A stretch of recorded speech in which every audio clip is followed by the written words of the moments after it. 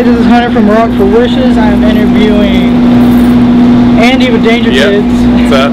He's wearing one of our awesome shirts, as you can see. Hopefully he wears it while performing tonight. We'll find out. Oh yeah, for sure. I mean, we're all like really compassionate people. I think most of the people in this music scene are. And I think people, especially like, go see bands for fun and entertainment, and while you're at it, you're donating money to a good cause, or multiple causes. So I think it's definitely good. I've seen other things like it, before. So yeah, there's no reason why this one.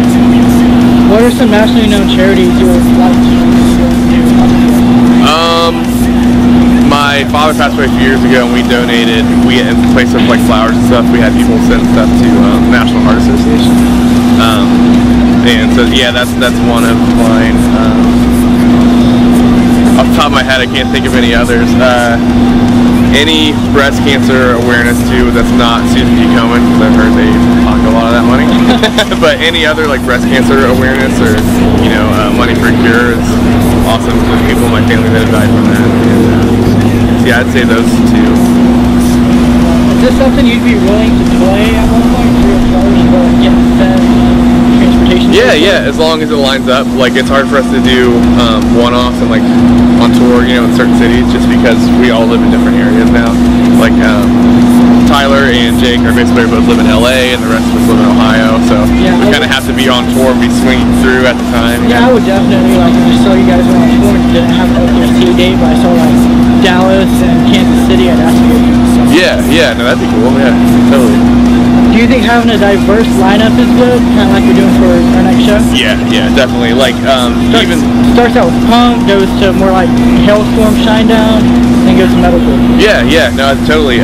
Any show like that, like we've done tours with like very different bands spanning a bunch of different genres of music, and those tours always do really well. And you can actually make a lot of bands that wouldn't normally see you otherwise. So it's good for the bands, and it's good for the people just to, branch out, get out of their comfort zone a little bit, and listen to stuff they might normally listen to. Do you think other bands on this tour would like the concept? Yeah, totally. I mean, I think most bands I know would. Alright, but to the general question. Okay. What was your inspiration to start writing and making music?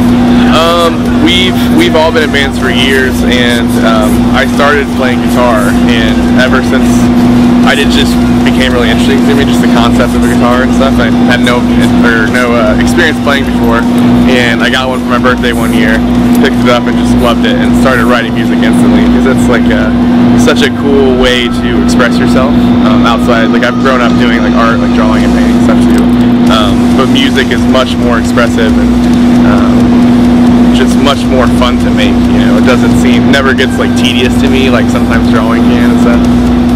But yeah, I think we all just share a passion for music in general, and writing it is just we write the music we like to listen to, so it's kind of cool. Do you remember when and where your first practice was? First practice ever? As a band. As this band? Yeah. Okay, this band, it was in a storage facility with like metal walls, and it sounded terrible, but it was the only place you could practice on short notice. Yeah, actually, my friends started a band. They practiced at an old abandoned elementary school. Oh yeah? That's pretty tight. We practiced at a bowling alley for a while in this back room, so it's kind of tight. We could practice a few hours and go upstairs, grab pizza and a beer, go back down and practice some more. So that was a cool place to practice. Were you excited when you found out you were going to be on this tour? Oh yeah, very excited. We're big fans of all these bands. We've actually toured with them all on Warped Tour in 2014. Who's your favorite out of all of them? Favorite out of all of them? Before the tour, I think it was Motionless, and now I think it's Issues, just being on tour with them, listening to them every night, and getting more familiar with their songs. They're just like so cool. They have such a weird style of music that meshes together really well, and I really dig it. Alright, how did you guys get to know each other? We were all in other bands in the Dayton, Ohio area growing up, and I was in a band, Jake was in another band. I used to scream a few songs with Jake's old band. They were like a pop-punk band. Tyler was in one of my old bands for a while, and that's how we all just knew each other from the local music scene. Alright. Push mosh or hardcore? I like push moshing. That's what I grew up doing, and I don't see many broken noses push moshing like I do in hardcore dancing. People just recklessly throwing arms. I mean, if you want to do that, that's cool. It still looks cool to us on stage, but I feel like push moshing is a little safer, but still, you know, lets out that aggression. So.